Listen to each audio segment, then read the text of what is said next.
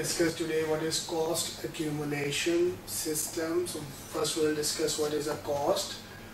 Meanings of accumulation means gather, that how the companies accumulates the cost. Cost is divided into different components. In costing terms, cost is always three things. One is direct material, direct labor, and the overheads. For example, if you see any product like this LED, it has material that is called direct material, and it do have someone who fix it, he charge to the company. This is labor. And of course, for making this possible, we need a warehouse, we need production facilities, we need supervisors, we need setup, legal cost, company. That is classified as overheads. We'll discuss how to do job order costing, process costing, activity-based costing, and life cycle costing. Whatever process you have to do, like whatever cost method you use, it should have only three items: DM, DL, and overheads. And how to allocate, how to accumulate, this is the process we have to learn. But in terms of costing, cost is always direct material, direct labor, and overheads. Many products of a single product you have to produce. Like oil is the best example, that you have to fetch oil, it's similar to the next one. One unit of product is impossible to differentiate from the other, like a petrol, like a diesel. An identical nature of each unit of product enables assigning the same average cost. Means we know that this is every day we fetch, we drill like 100,000 barrel. It costs us this much. So it's the same every day, every month, every year. What is the example? Example is paper manufacturing and Coca-Cola mixing and bottling beverages. Then job order costing is many different products are produced each period. Products are manufactured to order. And the unique nature of each order requires tracing or allocating cost to each job. Means for each order we have to make a job order sheet.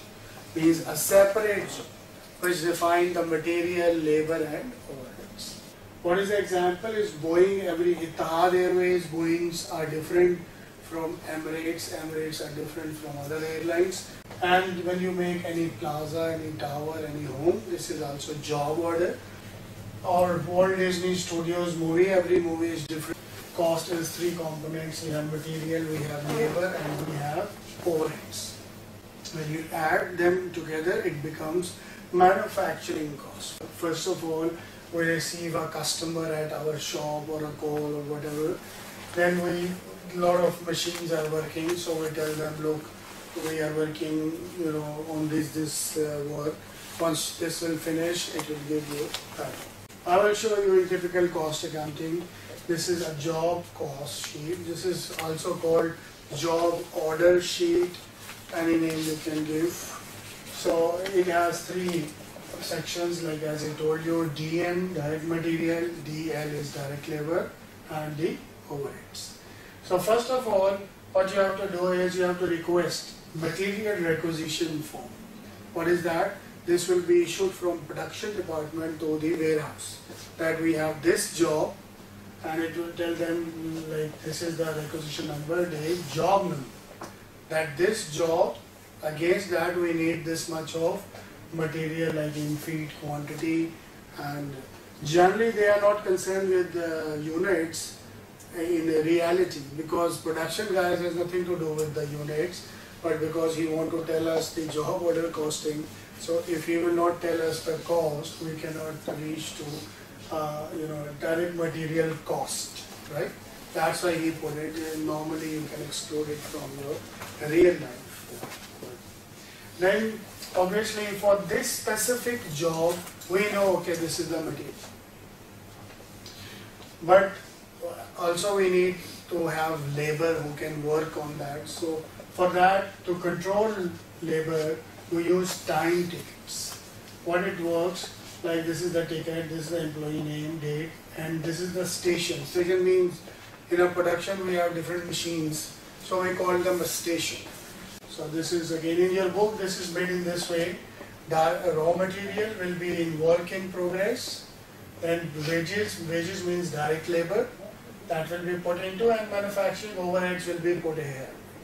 So once it will be finished, you will transfer it to the finished goods. From finished good, it will be transferred to the cost of goods sold.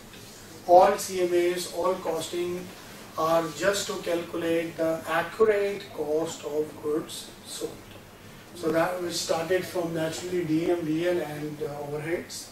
It becomes manufacturing cost, then it goes in work in progress.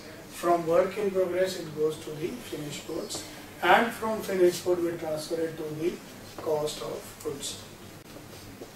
There are two types of spoilage in our business. One is normal spoilage, one is abnormal spoilage.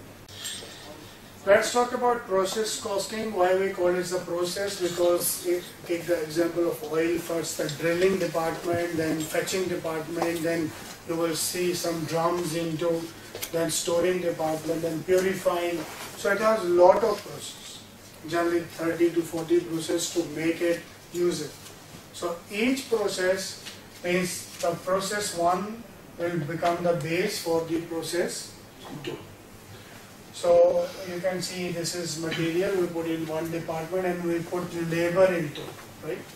And which will become the source for direct material department 2. Go to cost of goods sold. Whatever they have DM, DL overhead, they will put into work in progress. What is work in process or progress? That is the work continued. The work is continued.